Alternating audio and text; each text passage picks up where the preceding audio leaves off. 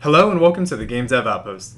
In this video, we'll be going over an introduction to 3D particles in Godot 3. So, like usual, the first thing we need to do is add a new node. And in the new nodes, you have two different particles. You can have a CPU particle system, or you can have a GPU particle system. For starting out, we're just going to use the CPU particles, because the CPU particles work on both GLES2 and GLES3. The GPU particles only work on GLES3. As soon as you add the particle system, over in your properties, you can see that emitting is turned on and that there's an amount of particles set, but there's nothing showing. As well, we have this warning, and it says nothing is visible because no mesh has been assigned. So the first thing we need to do is go to drawing, and in here we have mesh. If you click on the drop down, you have an option to choose between all of the primitives. You can also use your own mesh, but 9 times out of 10 you want to use the quad mesh, and as soon as you add that, you'll see your particles working. Now we are going to look at some of these properties, but not all of them. We'll break them up into different videos, but the first one we want to look at is gravity.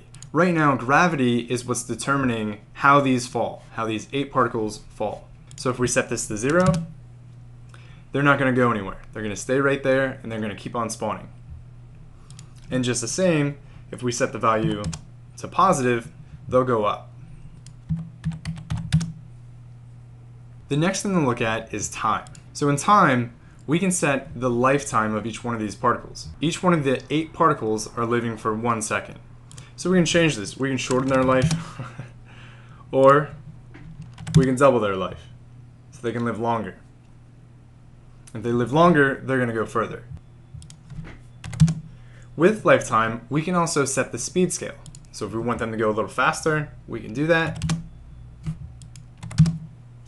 One shot. This will make the particle system burst all 8 of the particles once. And then the emitting will turn off. When you want to test it again, turn on emitting again. And then it will turn off again. Explosiveness. This determines whether or not all of your particles will spawn one by one, or if they'll spawn at the same time. If we set this to 1, they'll spawn all together. Now if you lower this, they'll start to be offset. And then you can apply a randomness to that explosiveness, and you can apply a randomness to the lifetime. These randomness will offset that initial value in both directions, positive and negative. Now let's look at drawing one more time. So with local coordinates turned on, if you move this particle system, they're going to stay local to the particle system. If you turn this off, they'll start the trail. Next we have the emission shape. So right now it's just in a point. Change it to a sphere. So they'll spawn in a sphere shape. Box, they'll spawn in a box shape, etc., etc. Set the amounts of 4 real quick. And we'll leave this at sphere. And we're going to change the gravity to 0. So next up we have initial velocity. Some of these properties are actually influenced by other things. So if I set the velocity to 1, you'll start to see that these are moving in a direction, and they're moving on the x-axis.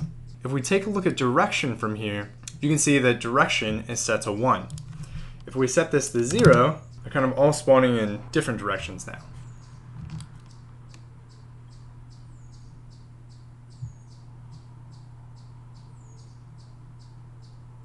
Right now, if you kind of look at this, it's kind of going in like a 45-degree cone. So if we increase the spread, we'll get a wider cone. Next up, we have linear acceleration. So we can increase the acceleration of these. We can make them go faster from their initial velocity. But a notable thing about some of these properties are you can add a custom curve. Instead of just having a 0 to 1, we can add a new curve. So we add a new curve and we click on that curve. What's happening here is you're setting the value over the lifetime of the particle. 0 to 1 is the lifetime, and then 0 to 200 is the potential acceleration. If you right click, you can add a point, you can raise it. So we can say, hey, we want to go really fast at the end, right? At the end of their life.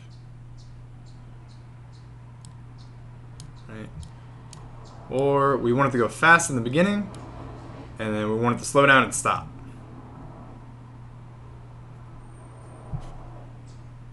And the last one that I want to cover in this video is scale. So you can change the scale, geometry, if you want. And then once again, you can also make a curve.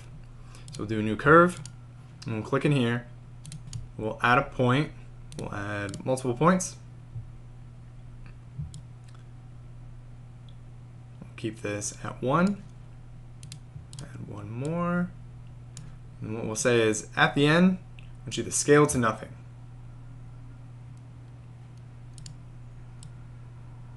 We're going to tighten it up, make it happen a little faster.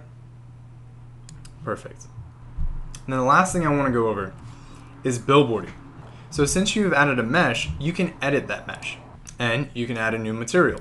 So we're going to add a new spatial material to that mesh, and then we're going to edit that mesh. And in here, we want to look at parameters. And in the parameters, we have Billboard Mode. If you click on this dropdown, you have 3 different options. The one that you do want is particle billboard. So when we enable this, these planes will always be facing us, no matter which angle we look at. They will rotate towards us. What's notable about this is that if you change this to just enabled, it's not actually the same.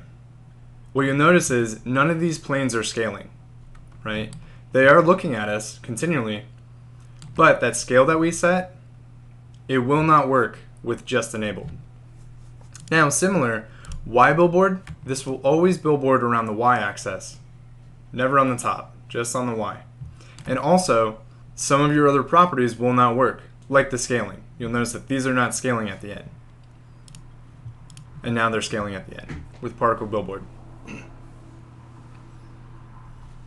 Alright guys, this covers an introduction to 3D particles. If you thought this video was useful and it helped, please let me know by commenting down below and liking the video. Thanks guys.